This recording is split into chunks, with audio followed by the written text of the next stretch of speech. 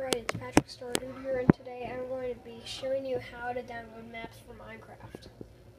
I am on Mediafire.com, and I'm going to put this in the description later. So, here. All they have to do is press download.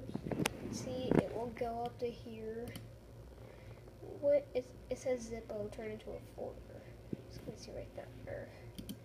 Okay, this is the Sonic the Hedgehog race map, I believe. What the? Right, next, you do the finder first. Then you type in, I'm typing it in right now. You go to your library right here. And you go to Application Support Minecraft.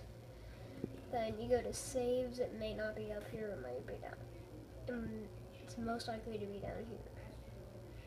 But I've been using it today, so I'm going to go into here. These are all my worlds. Now, you get this Sonic the Hedgehog or whatever map you're downloading right here. Then, let's go see if it's in Minecraft.